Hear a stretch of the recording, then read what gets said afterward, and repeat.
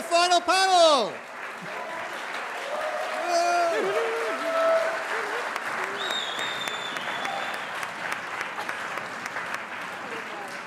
It's the vaguest titled panel of all. The Adventurers Tavern. What is the Adventurers Tavern? It is where returning legends of AdventureX come to say some opinions. People who have spoken at AdventureX before. I'm going to try and coax cancelable hot takes out of them, and I suspect they're going to resist me and probably drop gems of wisdom or something. That's what usually happens in these situations. The panel are, and this is going to be awkward because I'm going to have to hand over the microphone, Jade Leamcharaskul.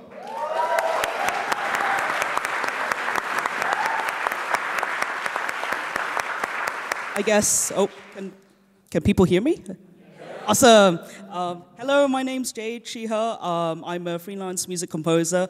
I've been a huge regular of AdventureX for many, many years now. I think I'm just gonna, nope, okay, Ali's busy. Yeah, I've been here for like a lot. So it's really, oh, don't say that. Okay, 10 years. Okay, yes, I've been here since definitely before the rebrand. So it's been really, really great to see everyone here, old and new faces. And yeah, that's me. Hello.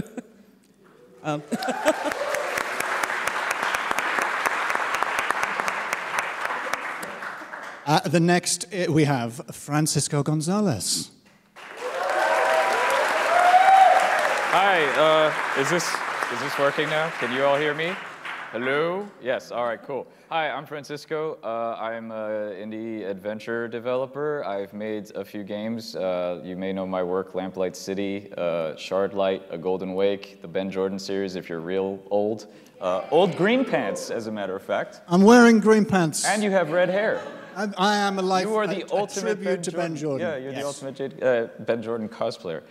This is my 6th AdventureX. I'm very happy to be back. I'm very happy to see you all. I did not realize how much I missed this until I got here.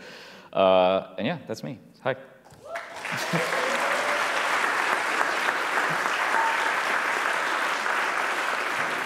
In the next seat, we have Chella Ramanan. Hello!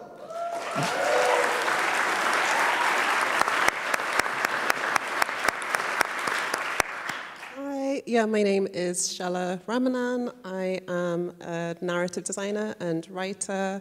My debut game was Before I Forget, co-founder of Threefold Games. I'm also at Ubisoft Massive, working on the Avatar project. And my other game is Windrush Tales, which is in pre-production. And I think this is my 4th AdventureX. The first was I exhibited Before I Forget, which was our first real event, and it was lovely, and we made great friends there. And then a couple of years later, I did a talk on Black Panther and Afrofuturism. So that's me.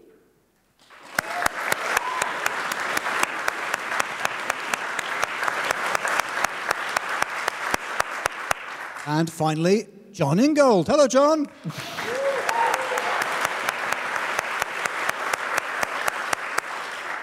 Hi, I haven't tested my microphone. Yeah, brilliant. I'm Jon Ingold. I'm the narrative director of Inkle. I've been coming to AdventureX almost the entire time, except for that one when it was above a pub. But I tell everybody that I came to that one because I wish I had been there.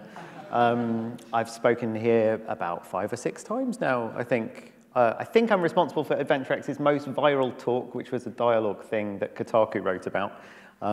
They didn't pick up any of my other talks, so I can't thank them for that, though. They're clearly quitters. Inkle, we make the Ink scripting language. We've made 80 Days, Heaven's Vault, Pendragon, Overboard. We're working on a game called The Highland Song, so I've done quite a bunch of games for a few years now. So hello, everyone.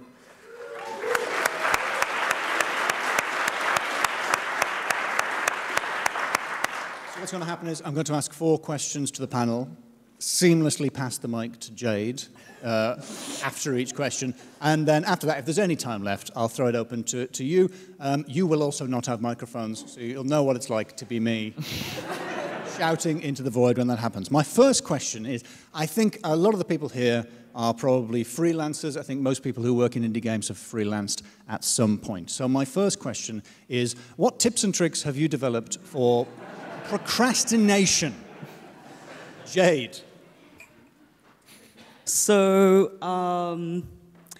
I've become slightly addicted to playing solitaire and listening to daytime TV in the background. I say listen, but I'm actually slowly getting absorbed into watching that and watching Judge Judy reruns. So I have like my email client up. I'm like, okay, I should probably email this person, and then you know what, I'm gonna make a tea. And then I'll get distracted, and then I'll keep going back to the kitchen to put the kettle on. And then that cycle repeat like maybe 2 or 3 times. I'm like, oh, I completely forgot about the kettle being boiled for my tea or coffee or whatever. And then, oh, the button is just there to play solitaire. And then that's currently how I procrastinate. How about everyone else? This is a hard question for me because I've realized I'm a workaholic. I've tried developing new hobbies over the course of the pandemic. I tried painting minis for a little while. Not Warhammer, just like I actually made little minis of my adventure game protagonists because that's how much of a nerd I am. And I started painting them and I was like, oh, this is fun. And then I stopped and I joined a book club and I was like, oh, this is nice. But then I'm like working weekends because I can't stop working on my game. And yet it's been 3.5 years. So I'm like, okay, well, I guess I need a new hobby, but I haven't found one yet. So if anyone has any suggestions for a good way for me to procrastinate, I know this is completely opposite of what the question was, but I'm open to suggestions. We had a 5-minute gap before the talk started, and you used that time productively to market your game. Exactly. So exactly, you see? This guy never stops. No, I don't. It's terrible. Chella, how about you? Procrastination. So the question that you wrote to us was about missing deadlines. So I used to be a journalist, a games journalist, so missing deadlines wasn't an option. But video games is kind of expert at missing deadlines because we just move the deadline. We don't actually ever miss them. We just move them further away. That's true. But in terms of procrastination, when I was freelance and working from home before it was cool, like pre-pandemic, I did actually sponge clean the leaves of my house plants. I've done that before. So you just like you're sitting there and you're like, oh, I really don't want to write this article or whatever, and just like, oh, that plant's really dusty. I have done that before. John, how clean are the plants in your house? I don't know what plants I have in my house. I have no idea. I'm with Francisco. I'm a workaholic, and I don't tend to see anything apart from the work I need to do, except that I have kids. I don't know how many people in this room have kids, but when you have kids, you don't really get the option to procrastinate anymore, because if you're wasting time, someone will sit on you and demand something of you. And unless you can say to them, go away right now, I am busy, and now they're older, they say, really? Show me what you're doing. And you go, okay. And, you know, my daughter will say, that's Twitter, Dad. It's not a real job. And I go, oh, it is a bit. And she's, no, increasingly it is not. And I go, okay, yeah, fair enough. So recently, I've discovered a really effective way of procrastinating, which is to procrastinating by doing other work. So I spent most of my lockdown writing novels, which is definitely not my job, in order to avoid writing computer games, which was my job. So that's not a very good answer, but it is the truth. We also have a scripting language, which we built over several years, which is similar. He's trying to sell his books now. I'm sorry. Even in this time, this is outrageous. But see, you say that has just made me realize I procrastinate doing like household chores by working. So it's like, it's time to clean the bathroom. Sorry, I can't. I have to do this rotoscoping animation or something like that. So that's terrible. I'm a horrible person. Finding a Spotify playlist to work to, that is a good way to procrastinate. Just like, no, not Baroque, not today. Yeah. That's a good one. Jade, I feel so bad that I pulled this microphone away from you. Are you happy for me to proceed to question 2? Yes. Okay. I can't even see you as well. If you need the microphone, just wiggle your hand. I'll do that. It'll be straight in there as soon as I say that. Let's move on to question 2. That was so seamless and smooth, just like a real conversation. On the subject of children raised by John, an innocent child, has sent me a letter saying that it's their dream to get started in the games industry. So, question 2 is, how would you discourage this child?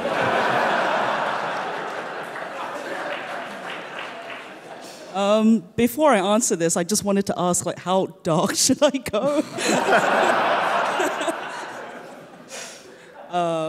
Like, I don't know, like, if anyone wants to start this off, because I'm, yeah, again, like, how dark should we go, like, yeah. I was going to say, judge based on the audience, but not this audience.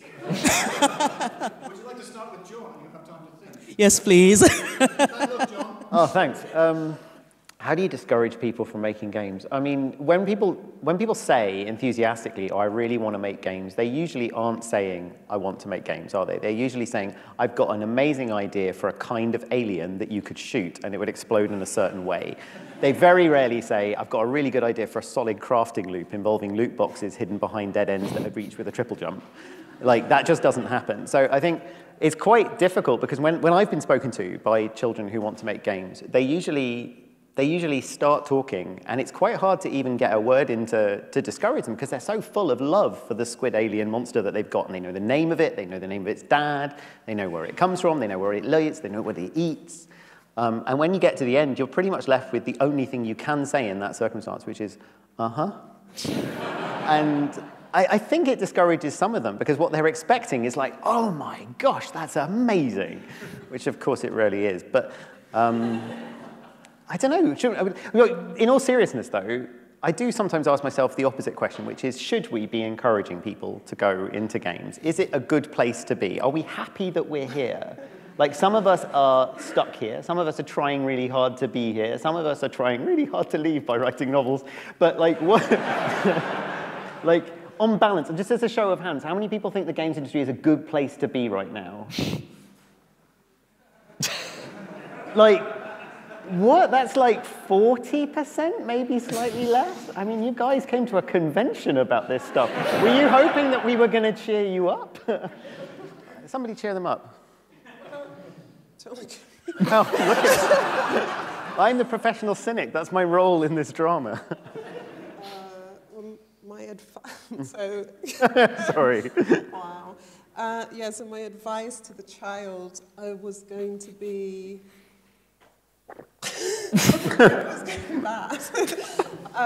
Yeah, about sort of leaving your dreams in tatters. Because, yeah, so I was listening to this podcast. I don't know why the Baroque's come up again. So I was listening to this podcast about the British Baroque and how Christopher Wren rebuilt London after the Fire of London. And it was talking about St. Paul's and how he, you know, it was this masterpiece of British Baroque architecture. But he had this maquette of what he actually wanted to build, which is, there's this wooden maquette of this amazing St. Paul's that he wanted to build. But the sort of city planners were like, no, we just want something now. That's going to take ages. It's going to be really expensive. It looks really cool, but we can't build this, Chris. So we're gonna.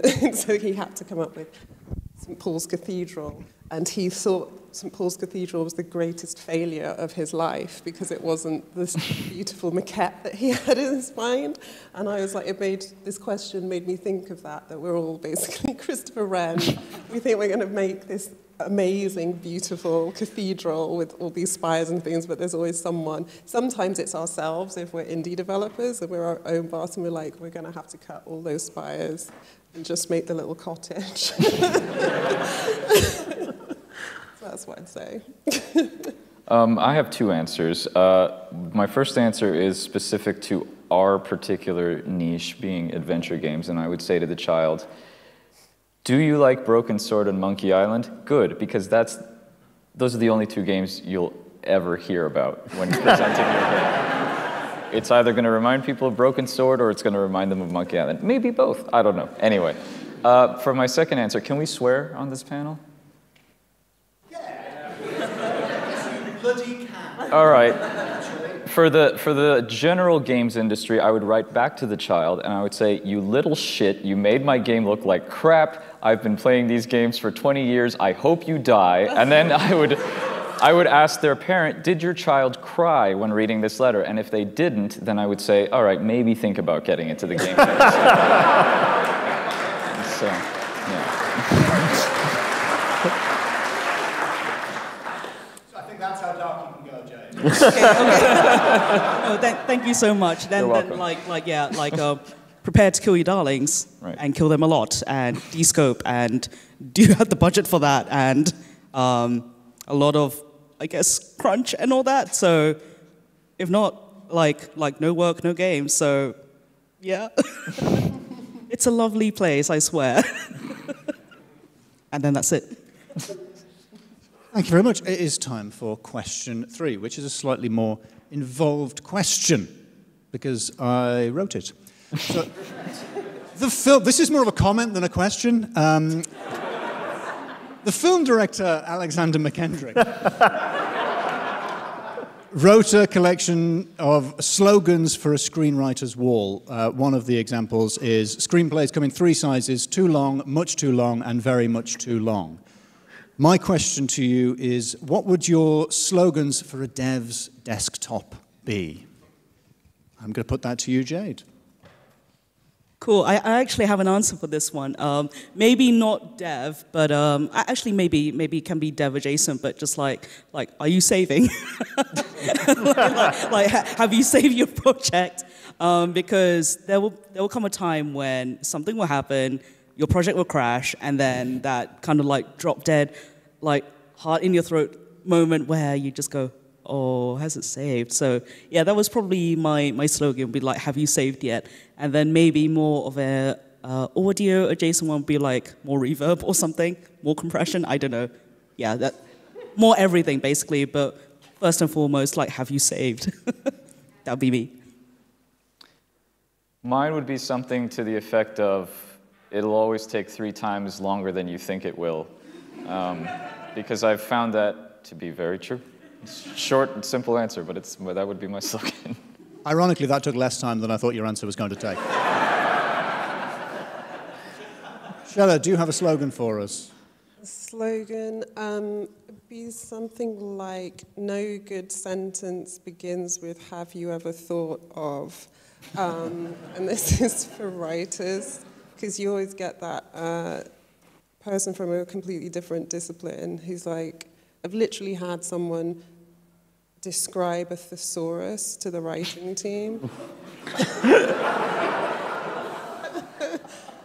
And then someone else went into the intricacies of the coolness of the naming system in Magic the Gathering. As feedback. And it's like, yeah, so it's like, you know, have you ever thought of like other words for trees and stuff like this? There's like, a thesaurus has like loads of words for trees. Yeah, it's like, this is things that actually happen to writers on Game Team. So yeah, no good sentence ever begins with, have you ever thought of?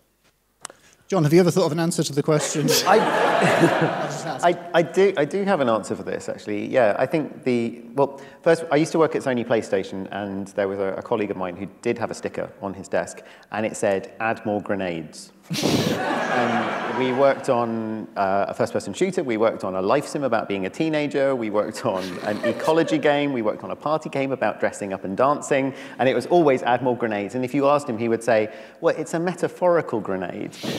So, you know, in a dance context, what is the grenade? You have to sort of think and become the grenade. That isn't advice that I took with me into my independent career. My slogan, I don't have it on my desk, but it's there in my head the whole time, is make it stop. Which I want to drill into just a little.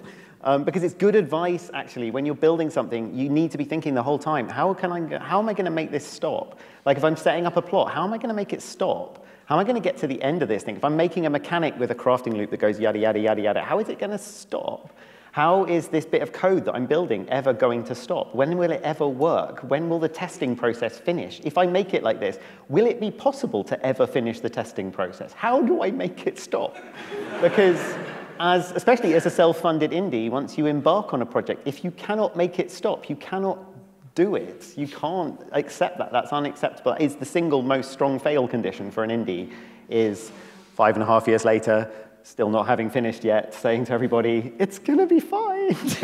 Because eventually, you know, Google will cancel Stadia, PlayStation will kill the PlayStation 5, the Steam will eventually collapse, all empires do fall, and if you haven't shipped yet, you're in big trouble.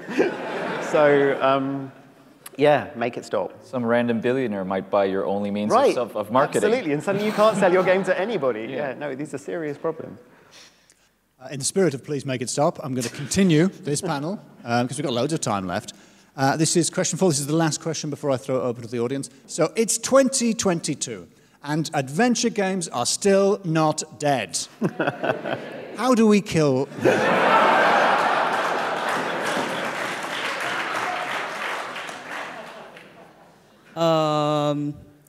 Not to take the advice of make it stop, just have endless walking cycles that will never stop.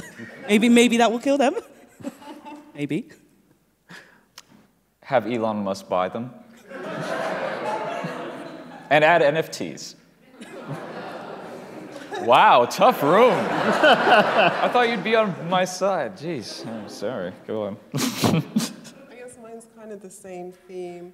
I guess make them open world multiplayer games, and then you can have a system where there's a way of marking you out as like a more valuable member of that community, and maybe we could charge you like 20 quid for it, but maybe 8, that's up for negotiation. But, you know, because game devs obviously need to pay the bills, so, yeah. How do we kill adventure games? Like, what makes an adventure game an adventure game? Is it fundamentally about having a story? So we could make stories that go on forever and get more and more repetitive and boring as you get further and further through the adventure. Maybe we could get an AI to generate endless, meaningless content that never escalates in scale. Maybe we can make sure the stakes always get littler and littler and littler. So I was saving the world, but actually the world's okay, so I'm just saving Basingstoke now. But actually Basingstoke's fine. So now I'm just going to save the flat of my mate Steve. And actually Steve's doing all right, so I'm just going to save his microwave. And like, actually maybe I'm just going to take his microwave because it might be useful in a puzzle. Another way, and what else makes an adventure game? Inventories make adventure games. So we can make inventories much, much bigger. So why don't we have adventure games where you can pick up everything? Like apps, like, because in, you know, a normal canonical world, right, there's quite a lot of stuff to pick up in this room. And if I've got infinite pockets, I can take all of it. I can take all your shit. I can have like 67 pairs of spectacles. I can have lots of watches. Some of them will be Apple watches, so they'll run out of charge in 5 minutes, so that's not much good. But I can get the coltan from them and maybe build a super mech. That would work. What else makes an adventure game an adventure game? Francisco, you make loads of them. What defines an adventure game? Well, I can tell you that if you remove inventory from your adventure game, then that's not an adventure game anymore. Okay. It's a visual novel, apparently. Okay. That's what I've been told. Hey, you've done some science. This is excellent. You've tested this. This yeah, is good. no. I've had people tell me that. Let's see. How do we kill adventure games for real? Have Ron Gilbert make another Monkey Island game, and then there's no hope for the rest of us selling it. And have him, you know, sell it every day. I don't know. Just he'll become a black hole that will suck in all other adventure games. Real beef. I need to work this out. I don't. I actually really like Monkey Island. I like to return to Monkey Island. It's just, you know, every indie dev was like, oh no, when they said, here's the release date. No, I love Monkey Island. I just don't like being told that my game looks like Monkey Island, that's all. So if anybody played Rosewater and said it looked like Monkey Island, I forgive you. Just, you know. Just not that much. Yeah, anyway. You can maybe make it subscription-based. Ooh. Yeah. Ooh. Oh, I didn't realize that was a really spicy take. It would be like a subscription to a hint line or something. Like you can only solve the puzzle if you pay $9.99 a month. You said a hit line. What, like an assassin? Yeah, exactly. Well, we're trying to kill adventure. Oh, right. Okay. Yeah. Send it. Yeah. You've been working in AAA too long. I mean, I've always said, to make this completely unrelated, I've always said that Hitman is basically an adventure game, so you could send Agent 47 to kill himself. I don't know. I'm going to stop talking now. Alistair's losing the way. I cannot stop you from talking. Oh, I know. We could set it in the metaverse. Stop talking. We could set it in the metaverse. I'll stop talking. Make it stop. Yeah. We can set it in the metaverse, and since nobody has legs, they can't walk anywhere. That's true. Yeah, they can just. And since adventure paddle games on are the spot. 98% walking, it kills them. Yeah. What I was going to do now is I was going to ask the audience to vote on whose idea they think is best, but you've come up with so many ideas. It's hard to choose from them. So I'm going to recap your names pointlessly and not ask for rounds of applause. I tell you what, I will just ask you to applaud them for being great. Otherwise, these slides are pointless.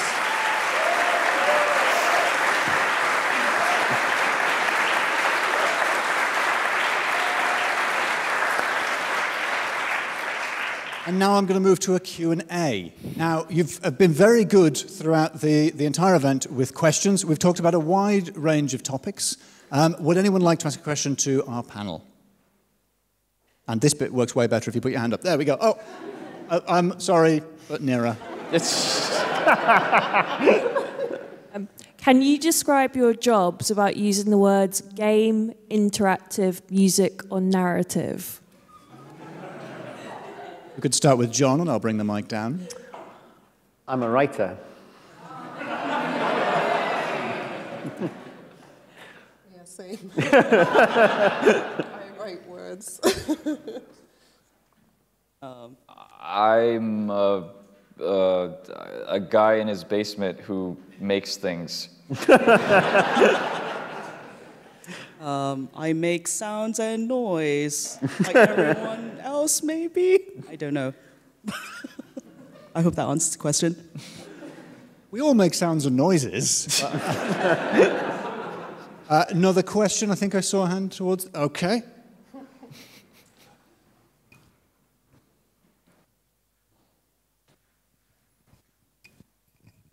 Test. Ooh. Hello. So I think to kind of double back to what one of those questions was of like, how do we kill adventure games? One thing I was talking to someone about like on Steam with tagging, adventure is kind of so polluted across so many games, and especially in context of like Twitter just doing its own thing or just going somewhere. Where do you think we're going to go in terms of marketing games and marketing adventure games if we lose Twitter or other social media stuff? Yeah, I think that's a really good question, actually, and quite a serious one. For us indie studios, we don't really have any way of telling anybody about anything apart from Twitter. And we shouldn't have let ourselves get into that position, but we did, and here we are. We promote a little bit via Steam, but Steam actually clamps down quite hard on cross-game promotion, so they kind of make that impossible. Then you have streaming that seems to be big. I'm 40, so I don't understand watching other people play video games, especially when I don't have time to play video games myself. That does not make sense to me. But even so, streaming of adventure games is pretty tricky, right? Because they're plot-based, and that all advertising is good advertising, but that's definitely not the best advertising. So I don't know. I live in real fear of the idea that I might need to set up a TikTok account and also give a shit about it, because that will be very hard for me. Like, I live in awe of the devs that I see doing that. You know, there's a few of them who surface it via Twitter, so I see it. And I see how hard they work, and I see them enjoying it and making that space, and perhaps they deserve to take the market from me for the work that they're doing. I'm a better writer than them, though. I hope. But yeah, I think it's a really serious challenge. And I don't know. It's one of the things I love about AdventureX. One of the things I love about this event is it's one of the few events that's dedicated to the idea that narrative in games deserves to be there and is intrinsically good. And if we can get people together for events like this and in the wider community, maybe we can start talking to each other directly without having to rely on Musk bucks to allow ourselves to do that. Maybe we can just actually have some kind of conversation together. That would be very good from where I'm sitting, and hopefully would be very good for everybody else as well. So long live this, but it's probably not solving all the world's problems in this one room quite yet. Well, that's disappointing. Sorry, Alice. Chella, are you on Mastodon yet? Do you have plans for marketing games beyond Twitter and Steam and all the rest of it? I don't. So yeah, I was a games journalist before I was an indie dev. So games journalists live on Twitter. I'm also not on TikTok, and yeah, I don't want to have to dance to market my games. I like dancing, but yeah, I don't want to do that to market my games. And it is, and it's a real problem for marginalized people and Black, Asian, brown people.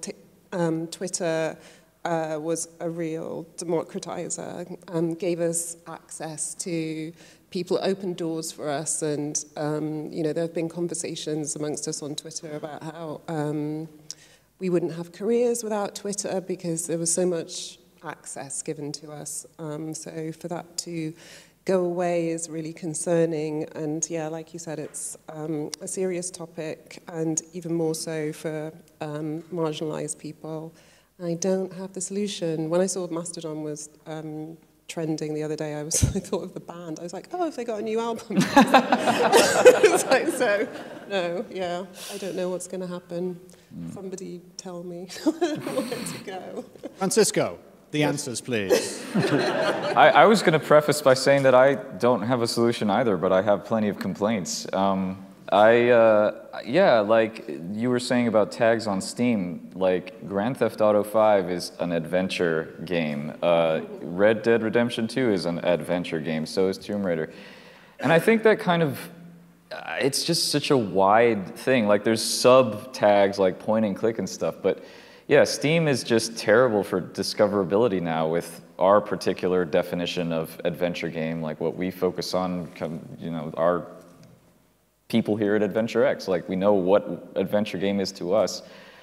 And I think that kind of ties into just a pet peeve that I've had recently where I feel like it's really hard to be taken seriously in the greater industry as an adventure game developer because like we have this great focused conference on narrative games, but the wider industry as a whole thinks adventure games are either your Grand Theft Autos or your Red Deads or whatever, or they think, oh, adventure games, yeah, those are those annoying things with mazes and inventory and moon logic and whatever, and yeah, oh, that's cute, you're making one, but it's not a real game, right? Like, with the exception of like maybe like Unavowed, like I can't think of the last point-and-click adventure that was nominated for like, say, an IGF award, right? So like, the recognition in the industry of like, oh, well, this is a legitimate genre. You can tell interesting stories in this genre of the point-and-click. It's like, no, it's just a cute little thing where you have to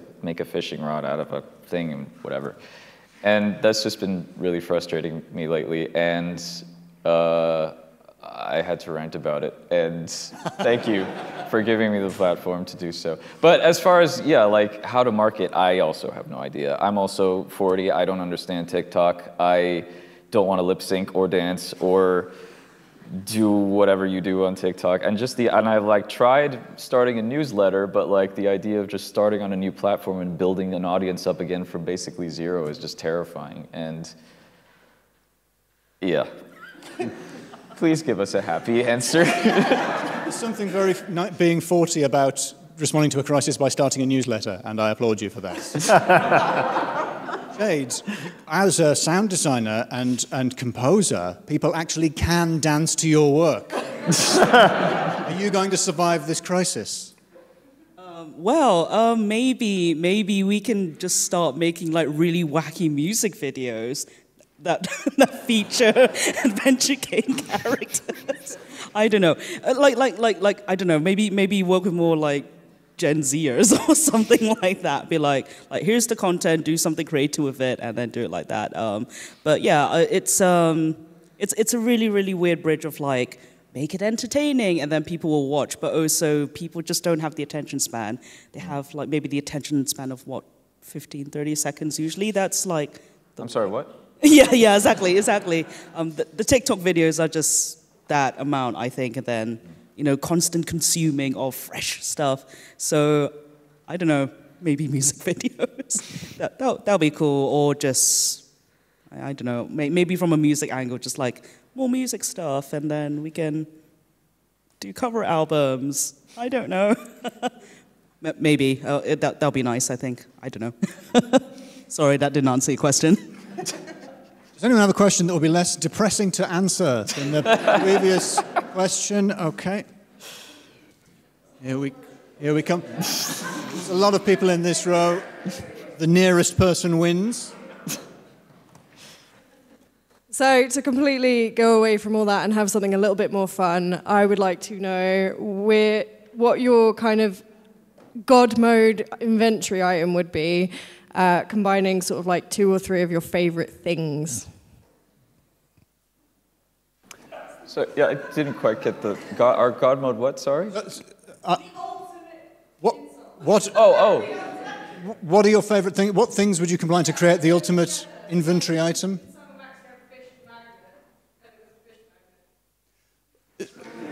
Has the word fish magnet made that any clearer? I believe the question is, what are your favorite things that you would jam together to create the ultimate inventory item? I've said it 3 times now. It's not making any more sense. My like brain is completely blanked, and it's saying wine with fish. White wine with fish. That's what I've got. That's a meal. I know. I think sounds good. My brain is like my first huge conference in like 3 years, and it's like the very end. I don't know. Like, Well, I hope you're happy. Look at these hard-working devs and writers you're asking weird questions to, and I know I started it, but this is a shame. Jade, Francisco, you don't have to answer all the questions. Would you like to? No. Okay. Wait. So just to make sure I got this, what 2 things would I merge together to make the ultimate thing? Yeah. Broken Sword and Monkey Islands.